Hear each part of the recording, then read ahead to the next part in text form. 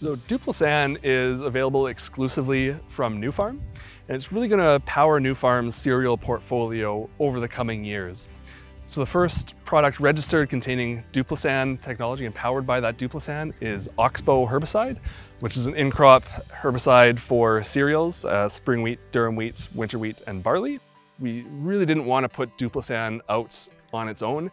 Herbicide resistance develops so fast to any active ingredient or any control method if it's left alone. So the first thing we paired it with was bromoxynil, which is still really effective. There's not a lot of group 6 bromoxynil resistance in Canada.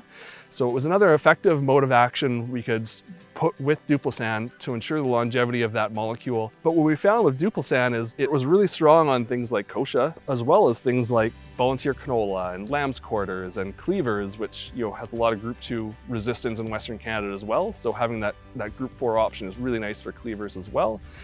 Another great feature that we found with Duplosan is that it's quite short-lived in the soil, so there's a lot of recropping flexibility. So there'd be no recropping restrictions the year after applying Duplosan at the rates in the products we're looking at in Western Canada.